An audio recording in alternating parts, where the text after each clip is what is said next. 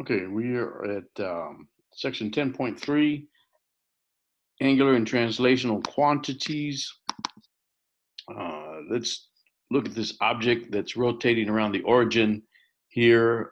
It's as it rotates, if you recall from centripetal acceleration, as an object rotates around a fixed point, it does have a tangential velocity, and that's shown in the red vector here, the tangential velocity.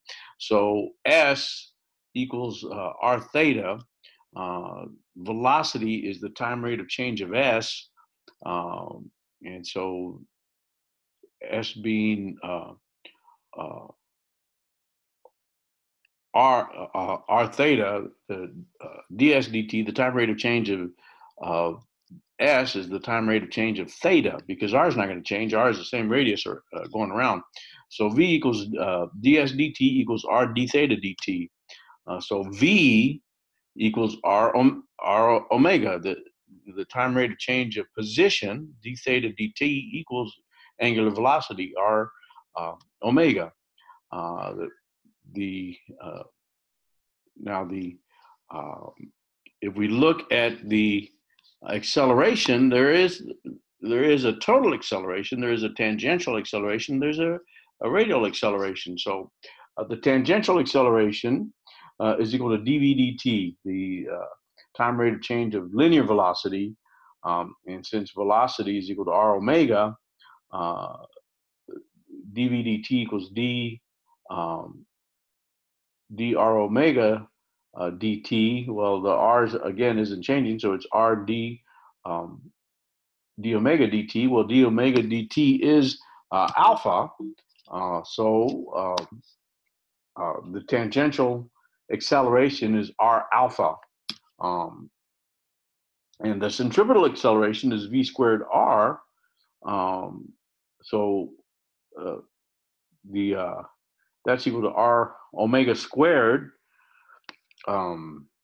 So that the total acceleration is the tangential acceleration plus the radial acceleration. So if we look at that equation below, the total acceleration A, this comes out of your book because the original PowerPoint had it wrong. I couldn't change it. That's why it showed from the beginning. The total acceleration is the square root of the tangential acceleration squared plus the radial acceleration squared. So you see AT is RA, so R alpha, so R alpha squared is R squared alpha squared, and uh, the radial acceleration is the centripetal acceleration, and that's R omega squared. So you square that, you get R squared omega to the fourth. Well, you can pull the R out, distributive property R squared, then take the square root of it. You have R times the square root of alpha squared plus omega to the fourth.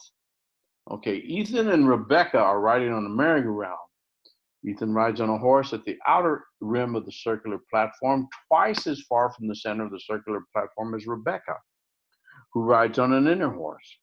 When the merry-go-round is rotating at a constant angular speed, what is Ethan's angular speed? Notice the question. Constant angular speed. What is Ethan's angular speed? So they're asking, what is omega? What is the angular velocity? Well, it's a constant angular speed, so they're both the same. It's the same as Rebecca's. Now let's get to the next part. Ethan and Rebecca are riding on a merry-go-round. Ethan rides on a horse at the outer rim of the circular platform, twice as far from the center of the circular platform as Rebecca, who rides on an inner horse. When the merry-go-round is rotating at a constant angular speed, describe Ethan's tangential speed.